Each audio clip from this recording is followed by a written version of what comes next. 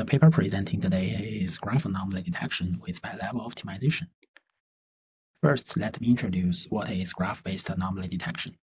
As we all know, that relational data could be modeled as a graph, such as product reviews and financial scenarios, and the goal of the GAD is to find nodes deviate significantly from the normal nodes, such as spam reviews or fraud transactions. And the motivation of our paper is that GAD faces with loss rivalry. What is loss rivalry? We observe that the normal nodes and the anomalies have exactly opposite loss curves, which is separately highlighted around the maximum and the minimum of loss curves. As we can see from the same color, here and here, here and here, we see that normal nodes and anomaly nodes have opposite loss curves, which makes the model hard to converge. And we think the main reason for loss rivalry is that we apply same aggregation mechanisms for nodes with different classes but similar neighbor label distribution. What is neighborhood label distribution? We count the normal nodes and the number of anomalies around the center node.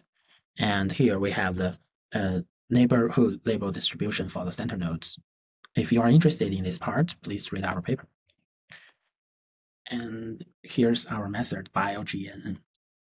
The most straightforward solution to loss rivalry is to separate nodes into mutually exclusive sets based on their classes and NLD.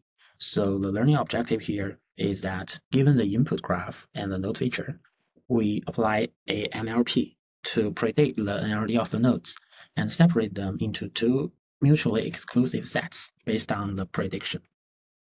And we will apply different aggregation mechanisms to these two sets, and we elevate the problem of loss rivalry, and the model can converge. And here is the elevation results. The first row is the initial figure, where the model suffers from loss rivalry, and the left bottom is the golden separated loss, which means that we know the labels of all nodes, and we have accurate NLDs for all of the nodes. And we can see if we separate two sets, the loss is very smooth. And in the right bottom, it's the true loss curve, because the label of test nodes cannot be accessed. So the prediction error of NLD will affect our model's performance. But it's clear that the problem of loss rivalry is elevated. Thank you.